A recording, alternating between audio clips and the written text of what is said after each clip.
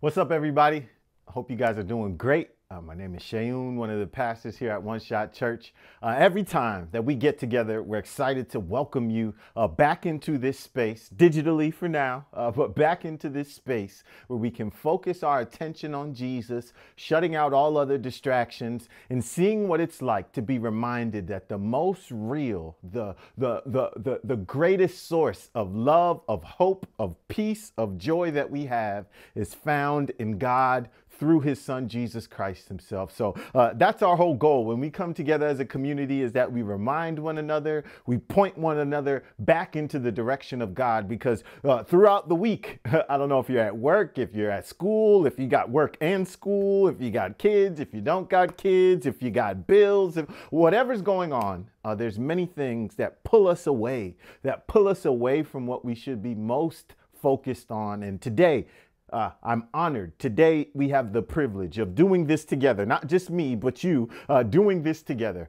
pointing attention back to what we should be most reminded of, that God is real, that God is with us, and God desires every day to be closer and closer to us. So let's do that here this morning. I want to pray before I begin, and hopefully, you know, the whole goal is when we put together a sermon or a message, you got so many things you want to say and you run out of time. So I don't want to run out of time today. So let's pray, and then we will jump right back into this amazing series we have. So if you guys wouldn't mind, let's pray together. God, we thank you so much. We thank you for being real, number one, for being a God who we don't have to wonder if you're awake, if you're alive, if you have ears open to hear us when we pray to you. So God, I pray today that as we spend time going through your scriptures, as we spend time seeking your face, seeking to know you more, God, might you open our hearts, might you open our minds, might you open our eyes to see you like never before. God, we thank you that our hope arises when we look into your scriptures, when we hear about your love for us. Might our hope arise. I pray for those who feel hopeless this morning, God, that they would be restored, that their confidence would be renewed in a God who loves them and who is always there for them. It's in your matchless name we pray, Lord Jesus. Everybody said, amen, amen, amen. So today we're picking back up on this series we have called Beneath the Surface. And the whole point about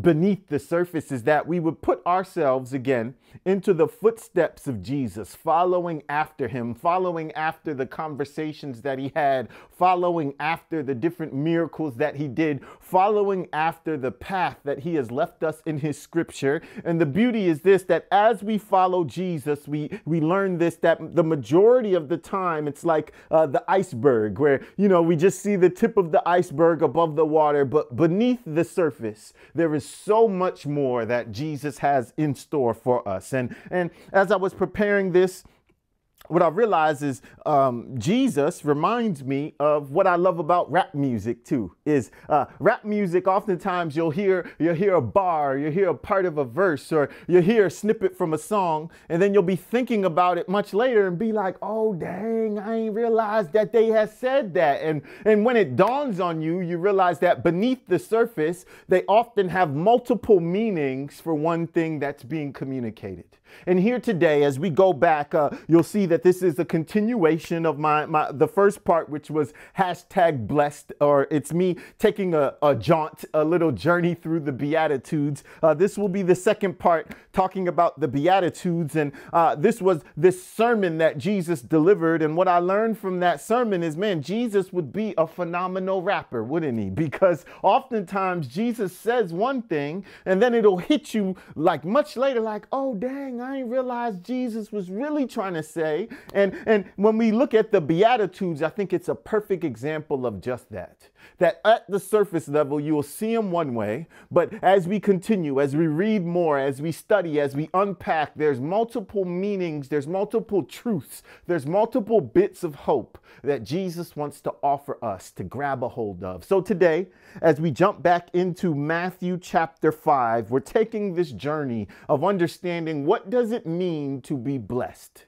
And to know my definition for being blessed, of course, it means to be happy. It means to be fulfilled. It means to find joy and contentment and all of these attitudes and emotions. And oftentimes we think that blessings are attributed to what we can attain, things we can grab, things we can hold with our hands. And Jesus is trying to say your definition of blessing is usually and most often the exact opposite of how I would define it. So as we go to Matthew chapter 5 today, our focus is going to be on verse number 4. And I truly believe there's two meanings here beneath the surface. This is another bar that Jesus drops. And as he drops this bar, I realize that there's multiple ways we can look at it. But from both of these ways, there will be great truth that hopefully will enlighten us, will encourage us, and teach us what it means to grab a tighter hold of our Savior. So as we open up Matthew chapter 5, it starts saying, and seeing the multitudes, he went up on a mountain, and when he was seated, his disciples came to him. Then he opened his mouth and taught them, saying, blessed are the poor in spirit, for theirs is the kingdom of heaven. And we did, multiple unpackings of that last time when we were together. How many sermons, how many talks about God open up saying, you are rich, you're going to be rich, your bank account is coming full with zeros and all of these things, versus Jesus saying, blessed are the poor. And verse 4, where we focus today, it says, blessed are those who mourn, for they shall be comforted. Blessed are those who mourn, for they shall be comforted. And I thought this was extremely fitting because as I look back at the last 2 years, and maybe it's part of me getting older, you know what I'm saying? I'm 34 going on 35, and it's hard to think about that or rationalize it. But I think the more time you spend on this earth, the more opportunity you have to be acquainted with mourning. And what I do not want to do if you're watching this here today is to assume that I understand what you're going through. But I do know this, that these past 2 years have been filled with more pain, with more hardship and more struggles for a number of people in my direct circle, and likely many people in your circle, that this past season has been filled with more difficulty than I've been accustomed to for the majority of my life. That people are going through hard times. And I believe what Jesus is offering beneath the surface of this beatitude, blessed are those who mourn, for they will be comforted, is instructions for what it looks like to deal with difficulty in our lives. That the Bible, that God himself, he does not desire for you to think that you should approach difficult seasons on your own. Because the lie, the trick of the enemy is that you would go through difficulty and then you would seek isolation.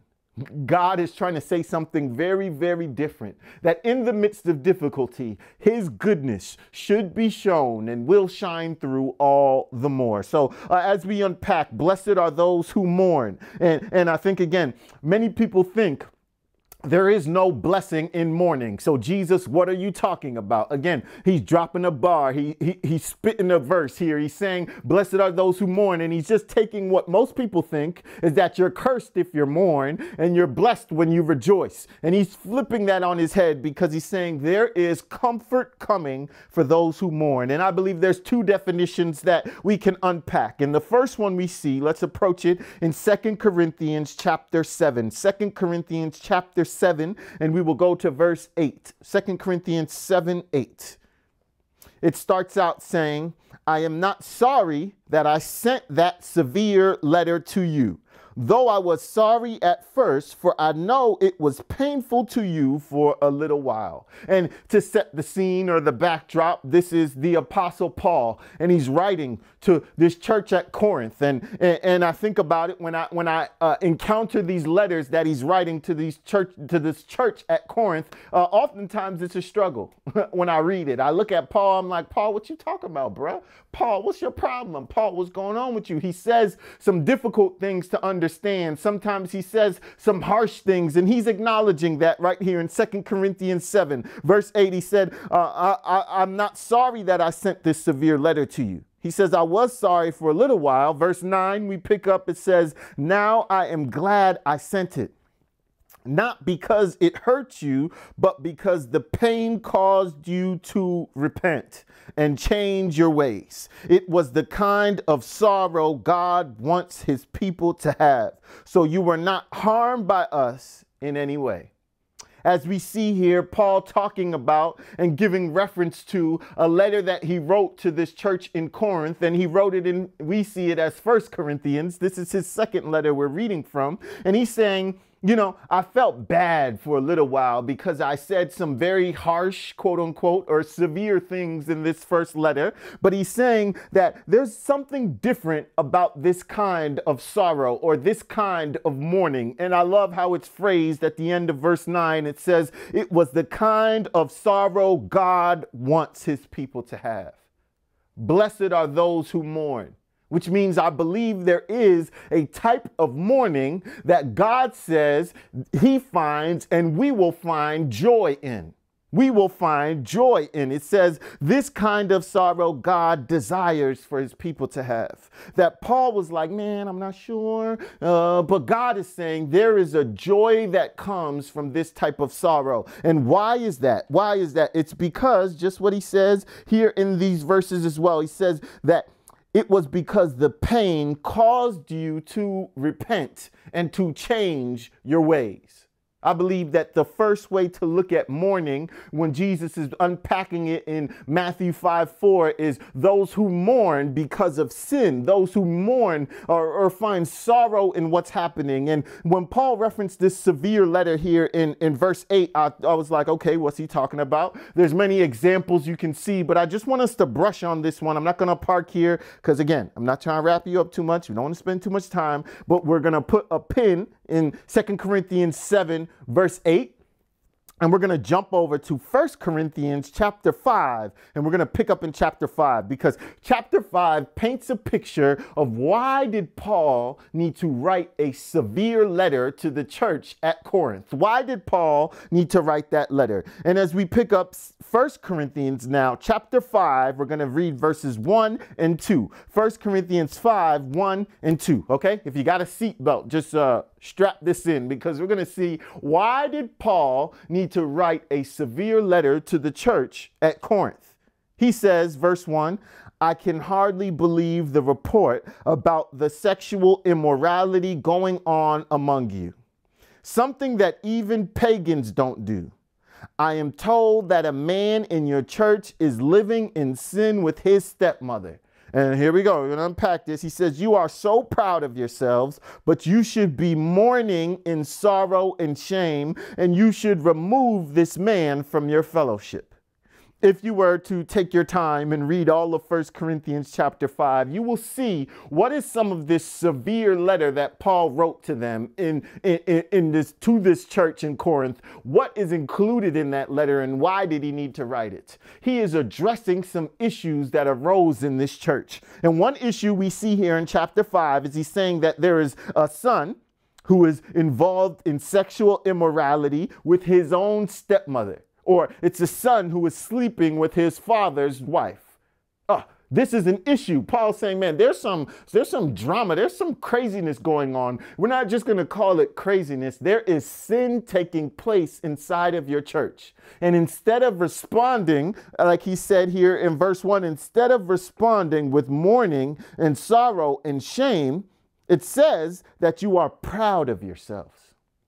When we say, blessed are those who mourn, he's saying that there is something about understanding and acknowledging sin and saying that this is a condition that should lead me to be sorrowful because of the ultimate end. But so much of our world will push you to say, nah, it's cool. You know, let's brush over these sins. Let's overlook them. Let's turn our back on them. But what I believe Paul is saying is the same thing that Jesus is expressing as we're looking at Matthew 5:4. There where it says, blessed are those who mourn. Paul is saying, because of these sins, you should be drawn to mourning and sorrow and shame. Yet you're proud. Here we go. Let's jump down. We're going to stay in 1 Corinthians 5. We're going to jump down to verse 11. If you have time, you know, I'm not one for giving out homework, but I'm going to try and give out a little bit of homework here today. If you have time, feel free to read all of 1 Corinthians chapter 5. Take a look at the context. What is it that Paul is saying that was so severe that he's referring to in 2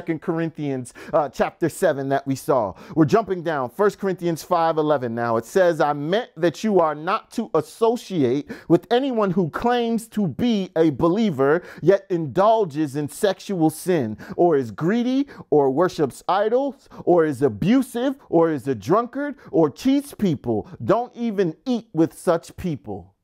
Uh-oh.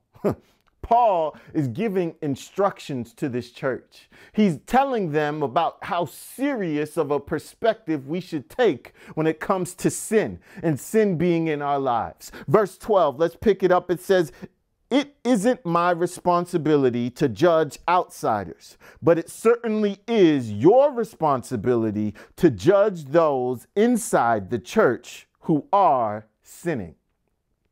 I remember when I was in undergrad, my good man, Pastor B, he was sharing some things with me. He was a young adult pastor at that time. Now shout out his church, Macedonia, the mighty Macedonia back in Pittsburgh. And Pastor Brian was sharing with me. He said, what do you think is one of the most quoted verses from the Bible? And a lot of people will say John 3:16, for God so loved the world, or you say Jesus wept from later on in John. But he was saying, no, you know what it is? It's a verse that says, judge not lest ye be judged. That so many things about our culture is saying, I don't want to be judged, that you shouldn't judge me, that it's not right for you to judge. And I think that the twist here is to understand Paul is saying that judgment is right when it comes to those who call themselves believers and who are inside the church. He's saying that there is a judgment that should take place, that there is an amount of sorrow that we should be willing to inflict when we are able to confront sin so that it might lead to repentance and a turning back to the things of God. A few thoughts of what I was thinking about is that some of us, we may have been through seasons like this, or we may be in seasons right now. It says some of us are still happy over our sin or envious of the sinful lifestyles of others around us.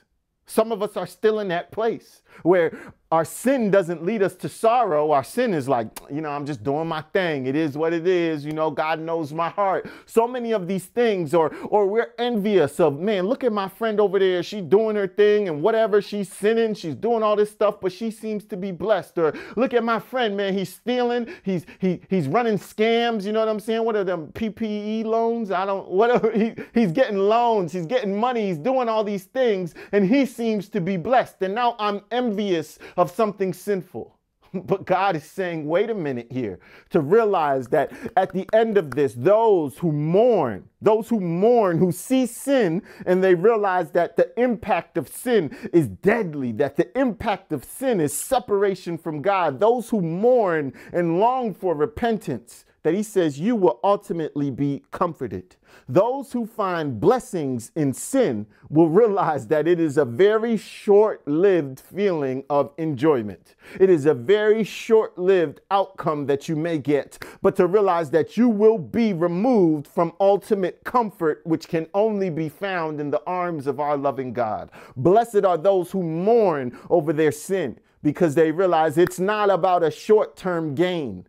It's about a long-term perspective of what does eternity look like. Sorrowful reminders and expressions about sin is what will lead us to everlasting life and everlasting joy and true blessedness with our Father God. We're in a culture these days that it cancels people so quickly on a whim. It's, everybody's getting canceled left and right, and Dave Chappelle and DaBaby and so many people, rightfully so for some, maybe not so rightfully so for others, but we're so quick to cancel people. But the question is, have we become too accepting as a church? Have we become too accepting inside of the church when there's a holy, a perfect, and a righteous God who is not accepting of sin? He seeks to change us. That's God's goal. When we should be judging and calling out and letting people understand that, no, it's not about you just feeling good and me making you feel like everything's all right so I don't get canceled. It's saying, no, no, no. God calls that sin. I call that sin in response. And because I call it sin, it's not because God hates you. It's because God loves you and he desires for you to experience what true comfort looks like. Some people think, I'm blessed, I'm comforted if I can do me, if I can just be who I am. God is saying, no, you're blessed. You're truly comforted if you mourn over your sin, if you mourn over who you are, because his desire is to transform you into something completely new. Something completely new. Let's jump back if we can. We're going to go back to 2 Corinthians chapter 7. We read verses 8 and 9, and I just want to finish with verses 10 and 11. 2 Corinthians 7, 10 and 11. We're talking about godly sorrow here. It says, for the kind of sorrow God wants us to experience leads us away from sin, and it results in salvation.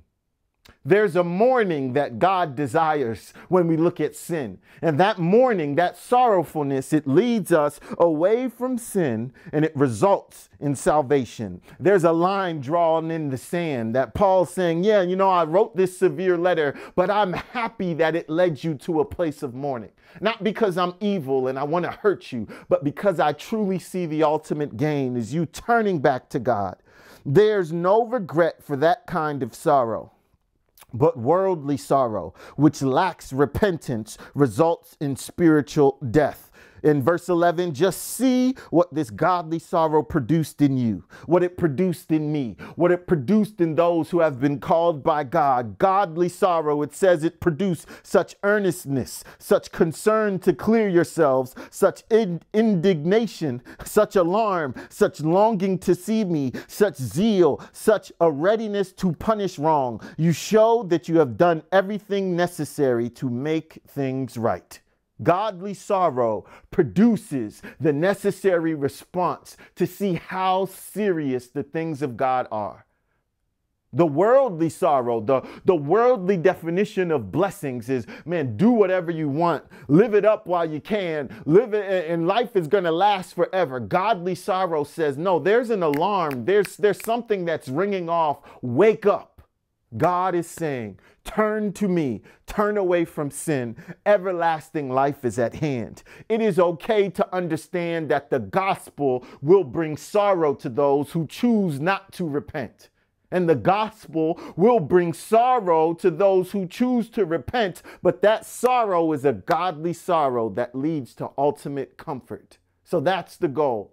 Have you experienced godly sorrow that leads to forgiveness? A little bit of homework again, if you desire to do it. There's an amazing psalm, Psalm chapter 73. Psalm 73, and we see the psalmist, and he begins to walk through his experience of saying, man, I looked out at these people who seem to live godless lives, who seem to chase after pleasure, and it seemed like they were the ones who were not going through difficulty. It seemed like they were the ones who got everything they desired. In Psalm 73, right here in verse 5, it says, they don't have troubles like other people. They are not plagued with problems like everyone else. That there's a group of people who are not pursuing God, but why is it they get everything they want? Why is it they seem so blessed? And then we see the psalmist transition in the middle where he says, man, I almost lost myself. I almost lost myself thinking that it's not worth it to pursue God, thinking that it's not worth it to believe that he said, blessed are those who mourn, for they will be comforted, that it's not worth it for me to truly believe that. But verse 17 in the middle of that psalm, you should read the whole thing if you got time one day this week, read it. Psalm 73. It's a great path laying out exactly what we're talking about. Verse 17, though, it says in the middle, it says, I went into your sanctuary, O God, and I finally understood the destiny of the wicked. God is concerned about our destiny, about the ultimate outcome. When you are mournful, sorrowful over your sin, It may seem like you're missing out on so many things that this life calls blessed, so many things that this life calls fun. But to know there is no blessedness and there is no fun that causes you to miss out on eternity, where true joy and fulfillment and everlasting blessing is meant to be experienced. So I didn't want to end there, though, but I'm rounding the corner. That's the first definition of sorrow. This understanding that sin is something to be mourned over. That sin is something that should cause me to literally say, God, no, I don't want this. I don't want any parts of this, but I need you.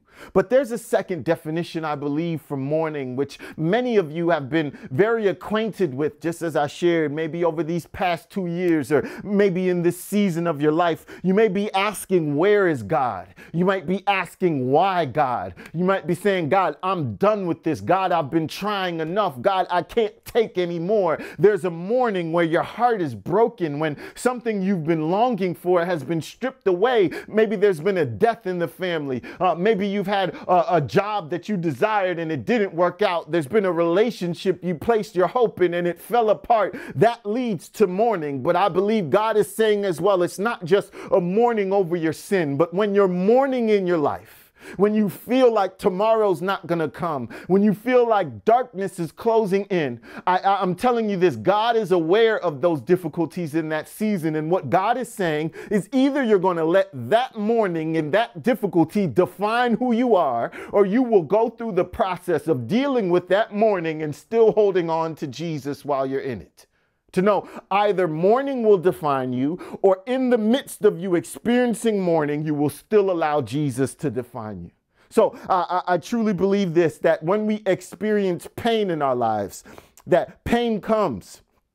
We shouldn't avoid it or ignore it. We shouldn't brush it off. That pain comes. But to know pain is to be processed. But pain is not supposed to be possessed and held on to as a source of identity, but it is to be processed. So my goal as we close here today is to give you some protocols, some instructions for how is it that those who God calls blessed are supposed to process pain. We're not supposed to just hold on to it and keep it with us, but we are to process it. And I believe that the processing of pain is different for a believer than it is for one who has no hope in God. So let's go. First verse I want to go to is James chapter 1. James chapter 1. How do we process pain? It says, verse 2, we start James chapter 1, verse 2. Dear brothers and sisters, when troubles of any kind come your way, consider it. Consider it. Here's a reframing, a different reference point God wants to give us for when pain comes. Here's a different reference point. He says, consider it an opportunity for great joy. Great joy. He says, when pain comes, and here's the definition of the ultimate optimist. It comes from our God. It comes from his definition in his word. Glass half empty or half full. He says, you're experiencing pain. Consider it an opportunity for great joy. And here we go again, the Bible dropping these little bars. Well, that doesn't make sense. Why should pain lead to joy? Glad you asked. Verse 3, it says, for you know that when your faith is tested, your endurance has a chance to grow. There's something you can learn about God from pain that you would never experience if you got everything that you desired exactly when you wanted it. I don't know why. I'm not God. I can't answer that. But I do believe that there is something different about the experience of pain in this life and holding on to God in that process. There's something new. So verse 4, it says, so let it grow. He's talking about your endurance. He's talking about your faith being tested. He said, let it grow. For when your endurance is fully developed, you will be perfect and complete, needing nothing. Maybe God is saying, your pain, your mourning is temporary. It's a moment in time.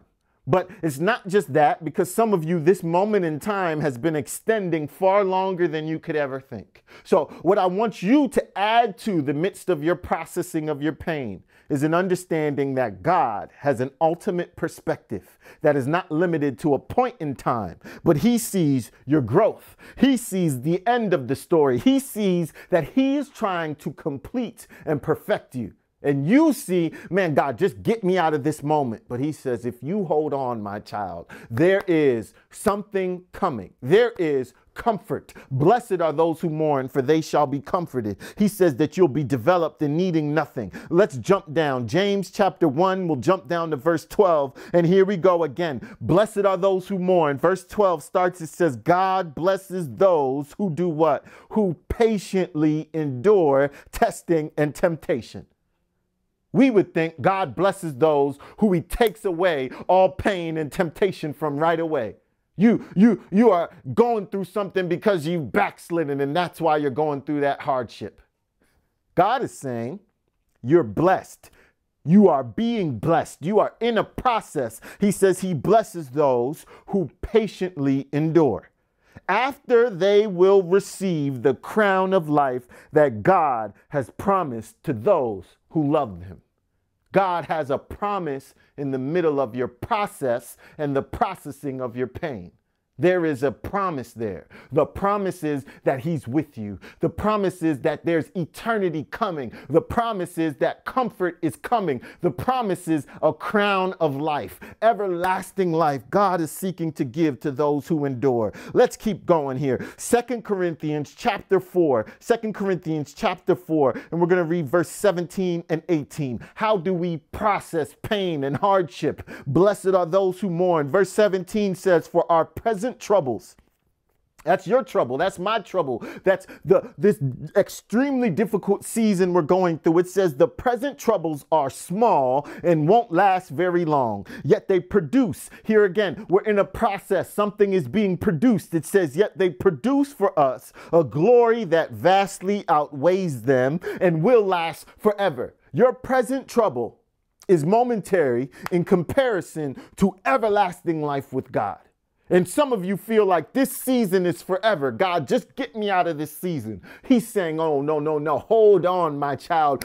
Everlasting life is being produced from what you're going through in this instant. He says it's light and momentary. And in verse 18, he says, so we don't look at troubles we can see now.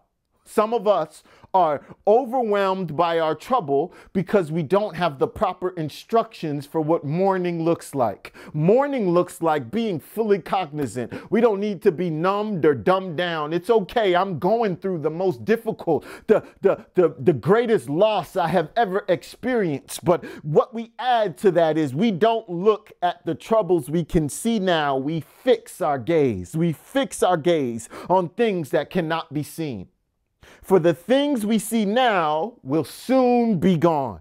They're light, they're momentary, they will soon be gone. The health challenge that you're experiencing right now that seems forever, to know it will soon be gone because eternity's coming. The heartbreak that you feel right now, it'll soon be gone for eternity is coming. He says, for the things we see now will soon be gone, but the things we cannot see, this is eternity with our God. This is the comfort that is promised. This is everlasting life. The things we cannot see will last forever.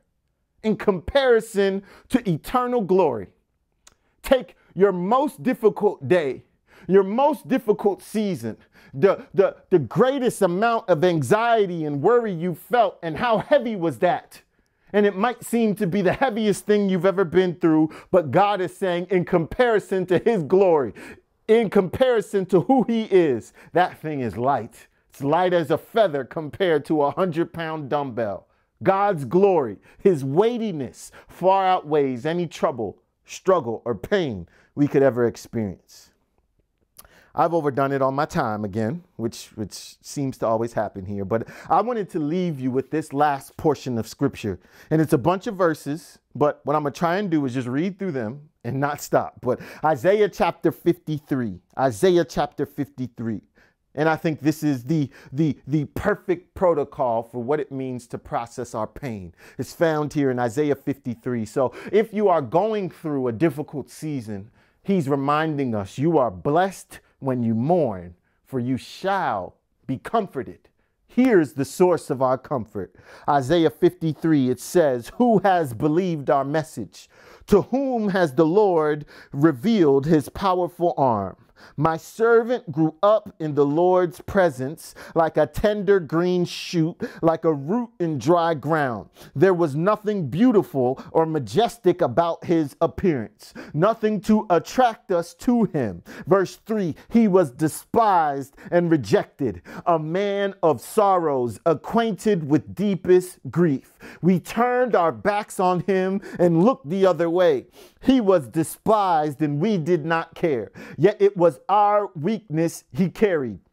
It was our sorrows that weighed him down. And we thought his troubles were a punishment from God, a punishment for his own sins. But he was pierced for our rebellion.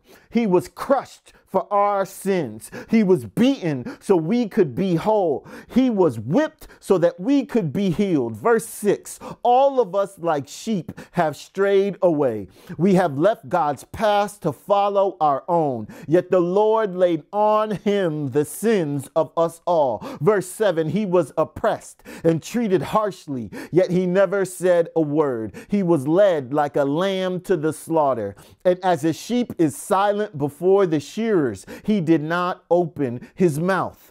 Unjustly condemned, he was led away.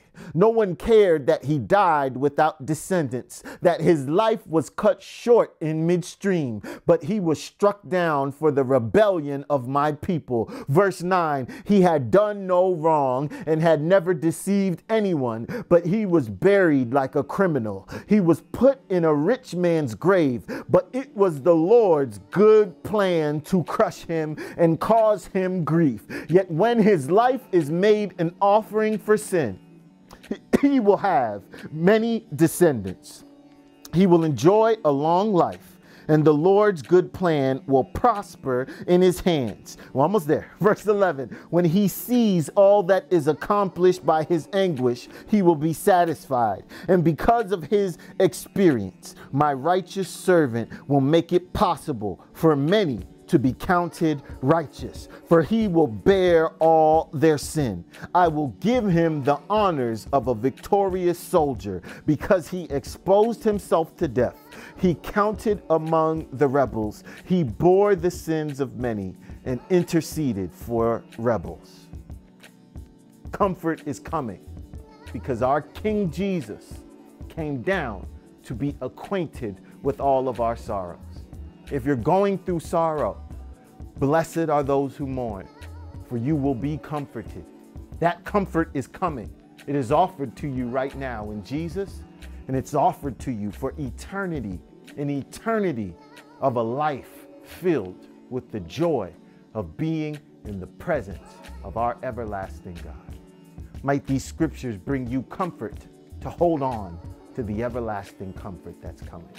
Let's pray together.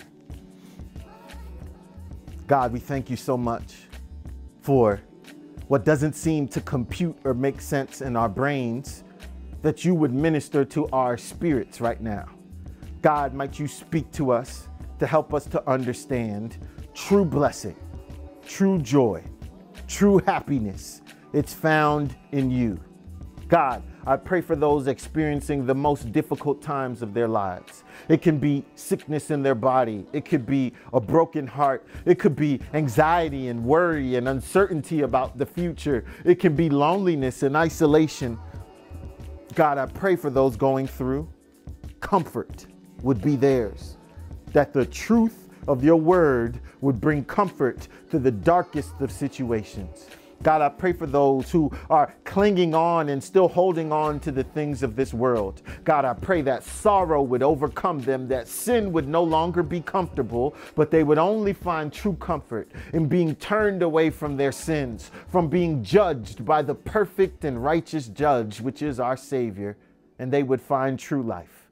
So God, I just pray for us this coming week. Overwhelm us with your word, to overwhelm us with perspective, to see eternity versus light and momentary suffering. It's in your matchless name we pray, Lord Jesus. Amen, amen, amen.